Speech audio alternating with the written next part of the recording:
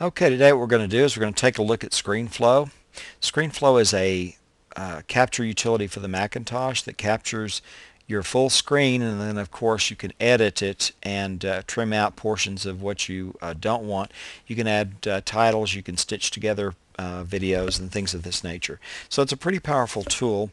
What I always suggest to anybody that's working with this is get everything set up. So I'm going to record a video off of YouTube.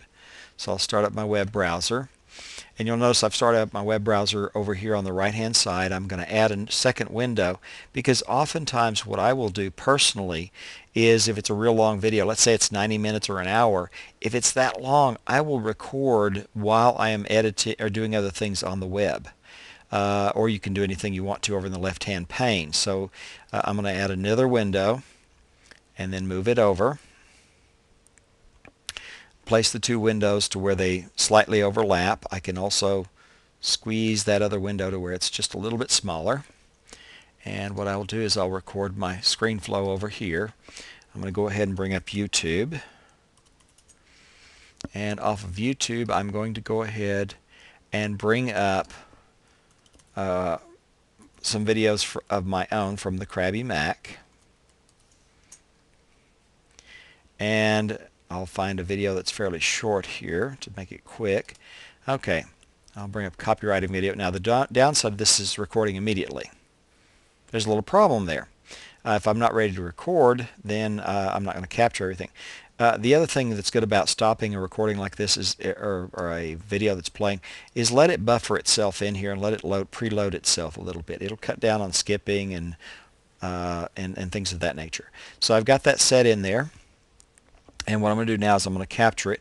The first time that you work with ScreenFlow, for each session, you'll start ScreenFlow, and then you've got a hotkey to turn it on and off. So I'm going to click on ScreenFlow and bring it up. You have options for recording from your built-in iSight camera. You also have an option for recording from your built-in microphone, and you can record the computer audio. In this case, I'm recording the computer audio along with the area that I'm going to eventually capture in the video. So I'll go ahead and start it by clicking on the little red button there and wait for it to count down. And once you hit 1 and it goes off screen, you are now recording. So I'll click on my play button. And here we go. It's playing my video. And so I'm recording away. It's not too much of a problem. I can record my entire video all the way through and then capture it if I so desire. The beauty of that is that it saves time and effort. We're saving a lot of time by having everything ready as possible. You're cutting down on your editing. You're cutting down on what you have to do that's excess. Now, the video will stop. Once it stops, I usually let it go for a few more seconds. Now, ScreenFlow is still running in the background, if you notice down here. So it's still running.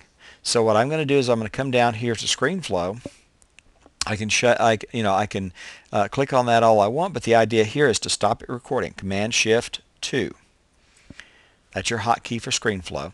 It brings it up, and usually what I'll do is I'll resize my audio track. Go in the lower left-hand corner, click on the little the slider on the magnifying glass and make it smaller. Then I'll come up here with the scrubber bar and I will find out where I stopped. There, okay, here's where I stopped. Obviously, I'm going to come back just a little bit. And right there is where I ended. Okay, so I can stop it right there. There's where I want to trim it to do my first edit.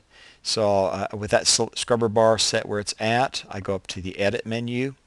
I mark an end point, and then I go back to the Edit menu and I cut. And what it'll do is chop off that excess video. So that extra video is now gone. It's out of the way. And what I also want to do is resize my canvas size, because unless I want to capture this entire screen, I need to do something like that. So I'll resize the canvas, click on the lower left-hand corner on this little resize canvas button, drag it in. And in this case, I'm going to leave a little bit of a margin on each side.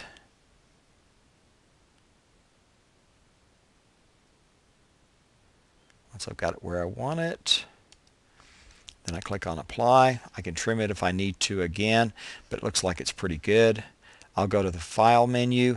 save and save as, save it as a ScreenFlow document. I'm not going to do that. I want to save it as a QuickTime movie, so I select Export, and I want it, instead of 50%, I want it a full 100% sizing.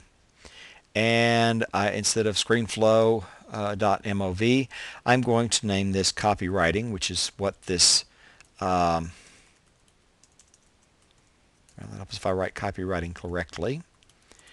Copywriting, which is what this movie is about. Click on Export, and you'll see a status bar coming across as it captures this and records it as a QuickTime movie. It converts it from ScreenFlow's format to QuickTime.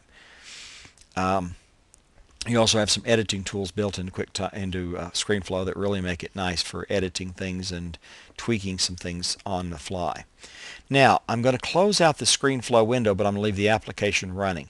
The reason is, if I don't close this out, it will ask me, after I record any other videos, if I want to add them to this existing video. So you can splice a video, you can capture several clips and group them together. That's one of the beauties of ScreenFlow. I'm going to go ahead and close that out, and I'm not going to save it because I've already saved my QuickTime movie. I'm going to go here on YouTube, and I'm going to find another video real quick, and I'll probably use my wind turbine one. Let me shut that off, and again, set up your video before you record. Since ScreenFlow is already running down here, all I have to do is hit Command Shift 2, and it gives me my countdown. And once my countdown's complete, I am live.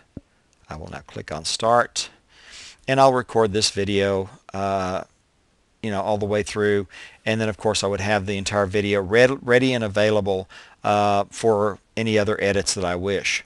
In this case, I'm going to go ahead and stop the recording because I've decided I'm done with it for now.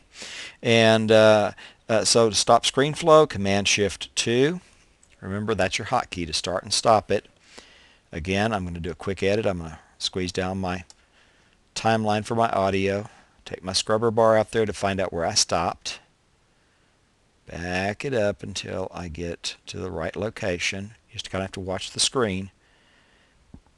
And once it gets where you want, there's where I ended. So that's where I'm going to stop. Click on Edit. Mark an endpoint. Edit. Cut. So I trim off the excess. Again, remember, anything that you add as far as extra space on the screen or anything that you add as far as extra time takes up more hard drive space. And your viewers may be a little bit bored too. So I'll resize the canvas. Click.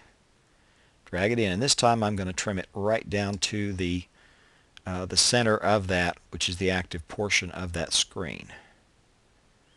And I'll get it exactly on the number.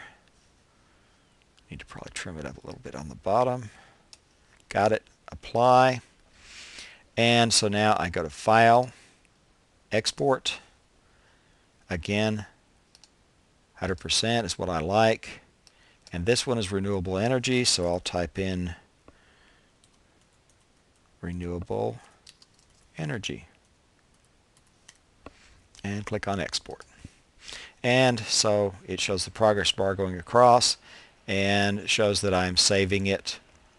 And now my save is complete. I will shut down ScreenFlow. Click on the menu.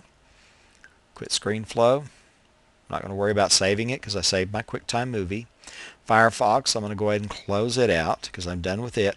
And you'll notice now on my desktop I have 2 movies. And so what I'm going to do is, just to show you that it does work, I'm going to open up one of the movies and play just a very short excerpt out of it.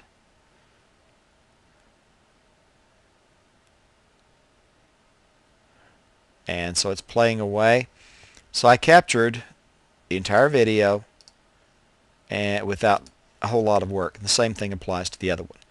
I hope this little video tutorial on ScreenFlow helped you get some basic ideas of how it works.